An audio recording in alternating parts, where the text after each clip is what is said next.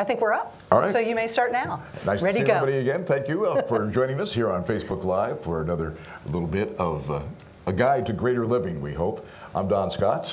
I'm Beth Marsden, and today we're going to be talking about something really, really interesting, and I'm sure that's changed over a lot of years, and bigger changes yet to come, and that is genetic testing. Not only genetic testing, but all kinds of genetics and genetic counseling and who it affects. And we're not just talking about prenatal testing, we're talking about postnatal, we're talking about teenagers who also get tested genetically, and what it all means. And we have two great guests from GBMC, Dr. Natalie Blagowidow and Amy Kimball, who's a genetic counselor. Thank you both so much for being with us, but we should mention that Dr. Blagowidow is the Prenatal Diagnostic Center at GBMC. She's the director and also the director for the Harvey Institute for Human Genetics. And gosh, I'm so, we're fixing a little microphone here.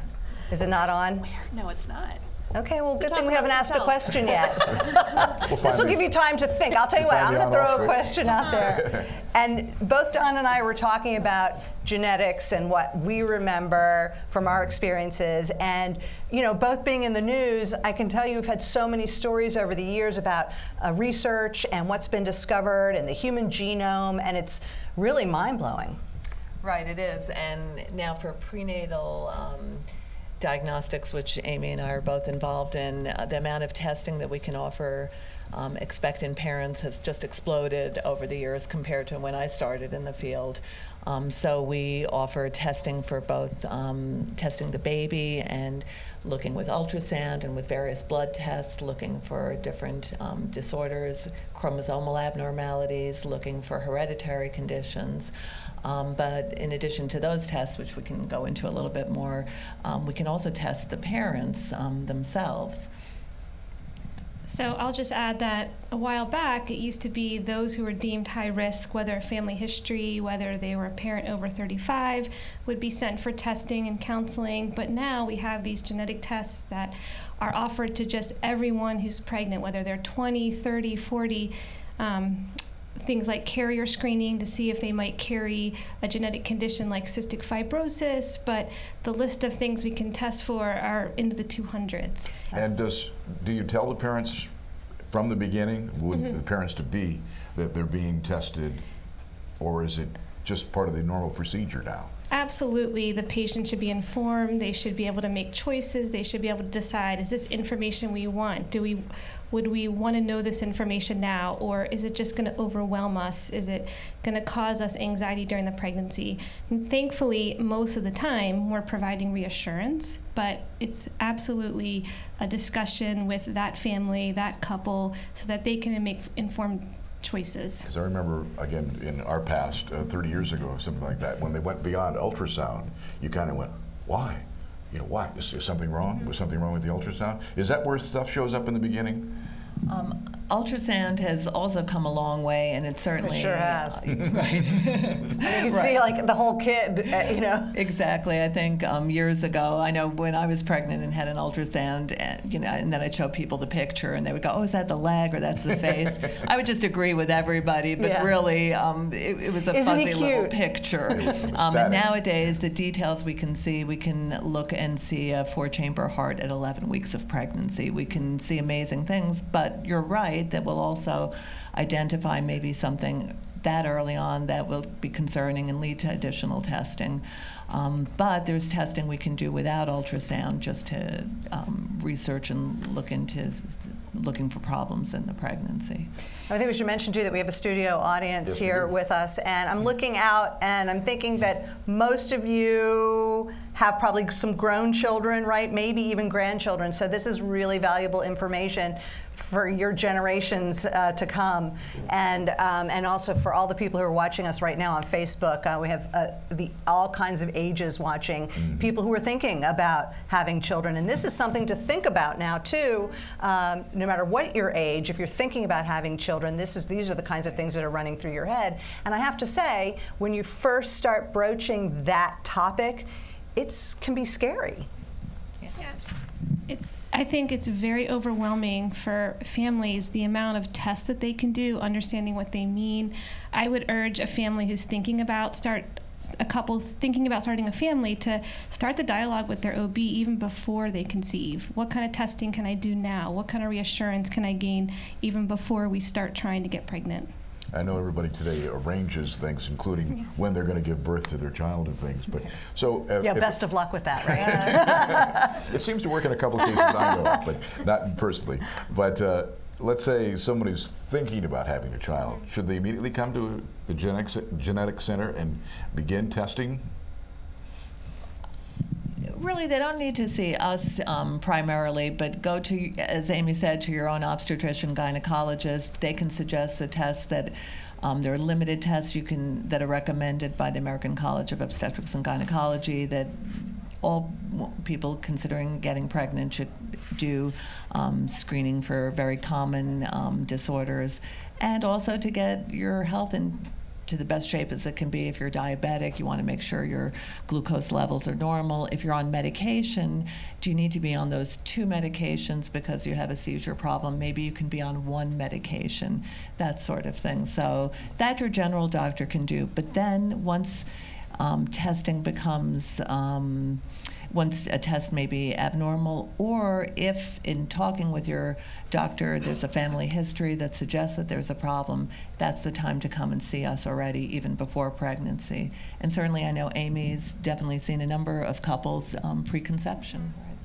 Right, so sometimes families will come because they want to have what we call carrier testing, where we send a saliva sample or a blood sample to check a number of genes that are recessive, where you can be a carrier and have no idea because you're perfectly healthy, but if both parents are carriers, they could have a child with that condition. And I mentioned cystic fibrosis again because it's just one of the common ones, but the list goes on. And this is information that they can obtain prior to even conceiving, and we can say, you're not a carrier for any of the conditions on the panel, your risk is very, very low, or indeed you are at risk for having a pregnancy with such and such condition, and then go from there. I'm going to ask a question. We're going to get very specific about testing and exactly what it all means and what specific tests there are now, but just on the broader sense, do you have any idea percentage-wise how many expectant parents or planning to be parents actually do get tested? Because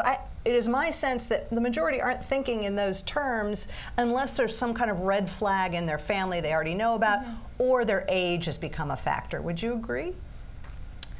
Or is it becoming more commonplace, I guess is my question. I think it's becoming more commonplace. I think between social media and whatnot, I think it's becoming commonplace. I think we see a very biased population because everyone who makes it to our office is motivated to do testing. So there's plenty of families who never even get to our office, or they do the screening through their OB and everything is reassuring and they don't end up coming to see us. I hear you saying screening and testing. Mm-hmm. Those aren't the same thing? So So no, screening and testing is not exactly the same, although I think Amy could explain it very well. So screening is you're just looking, is there an increased risk for this problem? So one of the tests that we've done for many years is alpha-fetoprotein, and that's still recommended around 16 weeks of pregnancy. That's a screening test. If that blood level is high in the mother, higher risk for the baby to have a birth defect such as spina bifida. But it's a screening test. It certainly doesn't mean the baby has spina bifida. Then we can do a more diagnostic test, which used to be doing an amniocentesis and looking at the amniotic fluid for that alpha-fetoprotein and other biochemicals. But just your point from earlier, that ultrasound from many years ago, nowadays I feel very confident that we can do a detailed ultrasound and to really evaluate the spine. And you don't have to do an amnio? Not anymore for spina bifida. Wow. So yeah, the imaging has just gotten terrific. I was witness to an amniocentesis, and it was fascinating for the man to watch. Yeah, my husband almost fainted. Yeah. And that's a diagnostic test. That's the definite answer where you'll see those chromosomes, as opposed to doing a blood test, which will just give you an idea. And apparently we have an audience question? Yeah, we actually have 2 audience questions. Here's the first one. Are the over-the-counter DNA tests like 23andMe and Ancestry worth the money? What do they tell us, and are they accurate? Do you want to do that one? I haven't heavily explored 23andMe, but I think the limitation is interpreting those results? So who's explaining those results to the person who's doing it? When they get those results, are they really going to understand what that means for their health? If a family comes to me and they said, oh, I did 23andMe and I'm a carrier for such and such condition, I usually repeat it at a clinical lab that we have good experience with, and I don't really even pay attention to their 23andMe results. So I think it's something that I think you have to think about, will you be able to understand what your results mean? Yeah, and I have to agree with Amy. I'll agree and disagree. I'll disagree a little bit. I do think they're fairly reliable, and actually 23andMe has gotten so many people to send them blood samples that they are very involved now in research and offering those blood samples for research. So that is a good positive sort of spin from them. But I've definitely had friends contact me. They couldn't understand the report. Things were unearthed that they had no interest in looking for, and it gets very confusing. So I don't really recommend it just to send off just out of curiosity. And then the heritability, looking at your ethnic background, it's fairly reliable, and that's just for fun. So you can certainly do it. It's not a problem. In fact, I thought that DNA test was just for fun. And that from that level, it's fine. Yeah. Would you be worried? I'm just wondering if you got a false positive. I guess wouldn't be as worrisome as a false negative. Would you be worried that something serious wouldn't come out in one of these tests and someone would just move on, maybe making family planning a priority with just using this test and then have a surprise down the road? Is that too far flung? Yeah, no, we both agree. Yeah. I think I'll just use a scenario. If one partner knows they're a carrier for cystic fibrosis and the other one had testing through 23andMe and it was negative and they felt reassured, that might be completely legitimate, but what is the detection rate of carriers for the 23andMe test? Do they catch every carrier? Do they miss 10% of carriers? So does that couple understand that this doesn't rule out cystic fibrosis? I think the other side of it is if it comes back positive for cardiovascular disease risk, it's understanding, well, how much does that increase your risk? Does it increase it dramatically? Does it increase it by a small percentage? And so understanding what a positive really means. Okay, I think we had another audience question. Yes, this question is, genetic testing generally covered by insurance? We thought that question might come up, and Amy got assigned to answering the question. So it's variable. I think that most insurance companies have policies for genetic testing. I think that when we use this term genetic testing, there are so many things that fall in that category. There could be testing for Down syndrome during pregnancy. There could be carrier screen that we've talked about. There could be testing for cancer genes. And every insurance company has different criteria for what they will pay for in certain circumstances. And oftentimes, as a genetic counselor, that's part of our job, is helping navigate that for the family. I think sometimes things are covered, but families have large deductibles, and genetic testing as a whole tends to be very expensive. So there's no straight answer for that. But as a whole, I think insurance companies are doing a very good job. Can I ask a stickier question to go with that a little bit? So when you talk about insurance, there's all kinds of concerns with privacy and concerns about pre-existing conditions and how that will be interpreted by insurance companies. Knowledge that comes from genetic testing, that now what do you do with that knowledge? Do you want an insurance company to even know about it? And those kinds of questions, I'm sure, are pretty prominent. Maybe not in prenatal, but in other kinds of testing. So it's actually a question that we don't really address often in prenatal, but I know our genetic counselor who works with families in the cancer realm, that's a question that comes up all the time because families might be thinking about life insurance and such like that. There are laws in place that are supposed to protect people from bias based on genetic testing. But just what Amy said, so yes, you're protected medically, like you can still get health insurance if you're found to have a genetic condition currently. the law protects you from that, but it does not protect you from the insurance industry saying, oh, but look, you have this genetic condition, we're not going to insure you. So there is that limitation, and that's like life insurance, not health insurance. So far we've talked about blood tests, we've talked about ultrasound and amniocentesis, which you used to do. What follows ultrasound now if somebody needs further testing? What kind of tests are we talking about? Yeah, no, amniocentesis hasn't completely gone away, but I guess chorionic villus sampling, where you can do testing between 10 and 12 weeks of pregnancy, it's been around for a while now, so you can have earlier invasive testing if you're going to do that. But nowadays, we don't do too much of amnio or chorionic villus sampling. When we're screening for chromosome abnormalities, we're doing something called NIPS, which is a blood test looking at little fragments of DNA breaking off from the placenta, getting into the mother's bloodstream, and finding these just a few fragments circulating around. And if there's just a few more of a particular chromosome, that can be detected. So it's amazing technology. So I remember a time when genetic testing was rather limited and you could only really test for a handful of things. Could you tick down some of the things that you actually can test for, and are they definitive? So if you said certain chromosomes show up or certain abnormalities show up, is that a percentage that will be passed on to the newborn, or is it a definitive? Is it a definitive, yes, this is what it is? Right, so with the invasive test of chorionic villus sampling or amnio, it's a definitive, we can get a definitive answer. With this blood test, it really varies how accurate it is. Detection for Down syndrome is over 99%. Detection for actually diseases caused by smaller pieces of chromosome, 5-10%. What that means is somebody who would get a positive result from that blood test, only 1 out of the 10 people will really have a baby with that problem. So it's not a perfect test. Back in my experience with amniocentesis, there was a great emphasis from the doctor's part to our part to something could go wrong with the pregnancy because we're doing this test.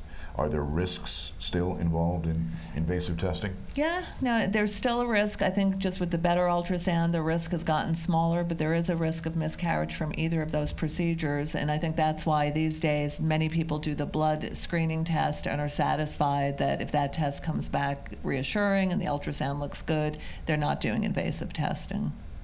This question's probably in Amy's wheelhouse, I'm sure in yours too, but definitely in yours. So when you get the results, and then parents are given this, or expectant mothers or whoever it is, are given this information, and they're left with something that could be really hard to digest and figure out, and they have decisions to make. What is the safety net for them through you guys? I mean, do you counsel people beyond the results and what it means and work with them, and are there places for them to go? Yeah, I mean, when we give... It's an emotional thing, I guess, yes. is my point, right? Yeah, and I think one of the things I love about being part of the GBMC team is that we have the ability to have multiple interactions with families who are going through getting a diagnosis, figuring out what this means, figuring it out, how it's going to affect their family, what it's going to mean for that child after delivery, and even make decisions about the pregnancy and how they're going to manage the pregnancy. You'll meet Dr. Klein and Marcia, but we can transition into with our pediatric geneticists very easily. We have weekly meetings where we talk about the patients that we're following and when they're delivering, and they can meet Dr. Klein before delivery. So we try to educate them. We try to provide emotional support. We try to be available for them.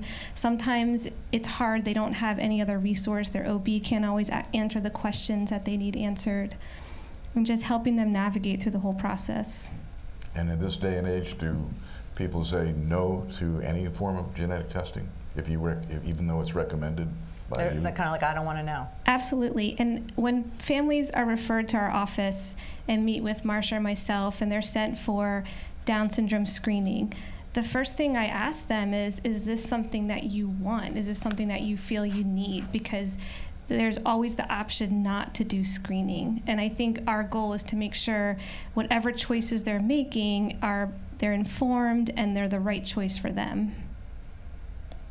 Can you talk about some of the, specifically, some of the syndromes, some of the diseases, some of whatever it is that you're testing, what are actual names of some of the things that you test positive for with a high percentage rate of with a high accuracy? percentage rate, again, the chromosome abnormalities are more common, so the same things we screened 4 years Such ago, as? something like Down syndrome or trisomy 13 or 18.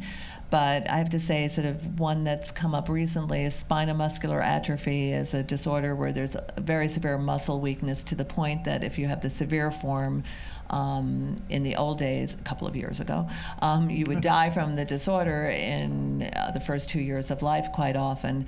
But it's been recommended that this disease be screened for in order to get better medical help and attention early, and also to know about it because it's such a severe disorder.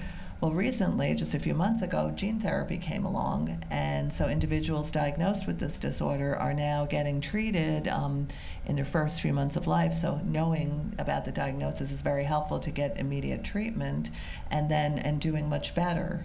So the screening can lead to better care down the road. It's just amazing. So that's what we always hope for with all of these diseases as they've come along. I remember cystic fibrosis was identified, the gene sort of in the 1990s, and we really hoped that we would have then very specific genetic treatments and for people to do a lot better with cystic fibrosis. And it slowly happened, but it depends a little bit on say they're which getting mutation so close, you have. Right, so if you have this mutation, we've got a great medicine for you with cystic fibrosis. Oh, you have that kind of cystic fibrosis. Okay, we can give you support, but we don't quite have the perfect medicine yet.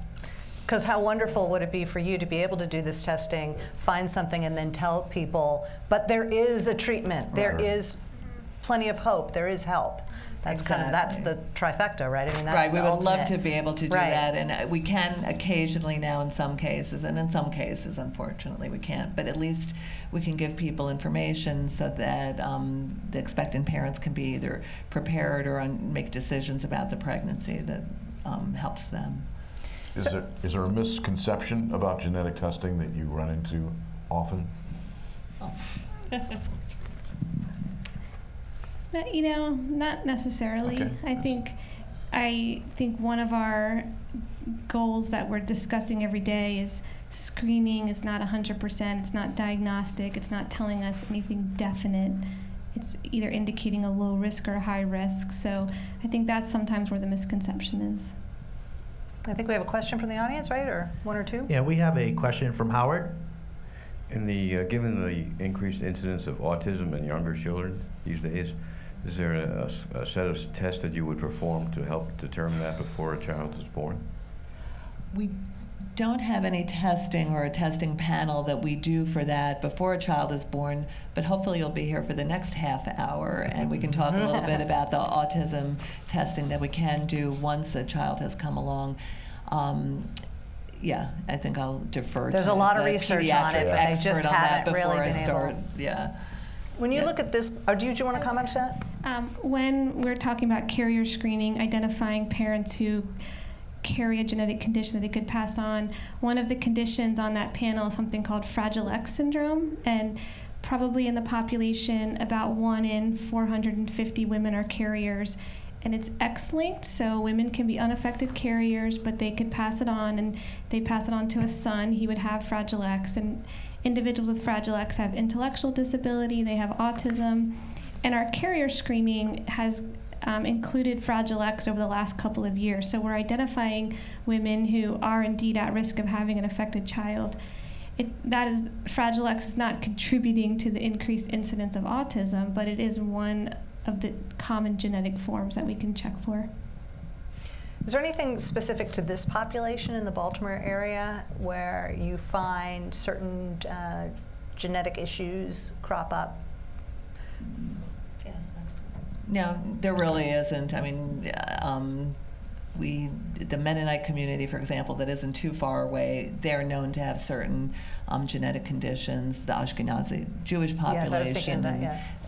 Will have a higher risk for certain conditions. But if you put all of Baltimore together, like a lot of the United States, it's such a melting pot. We run the gamut. Yeah, you got everything. How about age of parents? How prevalent is that become? I mean, that's kind of one of the main reasons for people, I think, to get tested. Is that right? That was, as Amy was saying, nowadays everybody is offered testing, but certainly traditionally we knew that as women get older that there's an increased risk for these extra chromosome abnormalities like Down syndrome or trisomy 13 or 18, very severe disorders.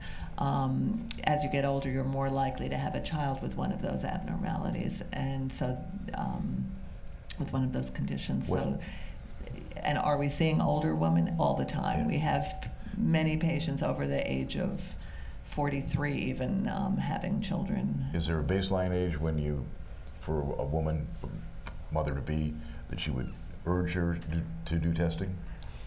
Again, we offer testing to all comers, all ages. The traditional age in the United States is age 35, just arbitrarily. That's where the curve sort of takes off for these increased risk for the chromosome issues. But I always like to tell people, I went to an international conference, and in France it's age 38, so you can be younger for another 3 years. The French, of course. There we go. Do you scoff at the idea of people who accuse people who are doing genetic research or genetic testing of trying to create the perfect human being, that they worry that will make decisions about having children based on what these tests say? You know where I'm going, right? Right. There is no way to be perfect. We're all full of lots of mutations, and you can find one, and there is the ability now to actually use something that's called CRISPR technique, where you can actually chop a little piece of the gene out and fix it and put another gene in. But there's the one right down the road that's abnormal, so there's no way to, even though we seek perfection in all of ourselves, there's no way to do it genetically. Yeah. Where are we going down the road? I mean, how fast is the technology moving, and is the science and the research moving? I mean, every month are you hearing something new, reading a new periodical? Every year we actually have a different test? I mean, how fast is this going? In the prenatal world, the things that we can screen a pregnancy for has jumped dramatically even in the last couple of years. This new non-invasive prenatal screen that was really derived to screen for Down syndrome, and we've been doing it for about 6 years now. In the last year or two, now it's testing for even more chromosome conditions, or testing for things like dwarfism and other kinds of genetic diseases that we're not necessarily routinely using, but it is growing so quickly what we can test for that it's even overwhelming for us as clinicians to think, okay, who am I going to offer this test to? Should I be offering it? Is it a valid test? And in what circumstance is it appropriate? We only have a few minutes left, and I think we want to get in another audience question. Actually, we got 2 audience questions based on testing. The first one is, does this testing lead to more termination of pregnancies even if there is only a slight chance of development of abnormality found? And then the other question that's also testing based, but on a different subject matter, is, other than the BRCA gene, is there any other testing available for breast cancer? I'll start with the second question.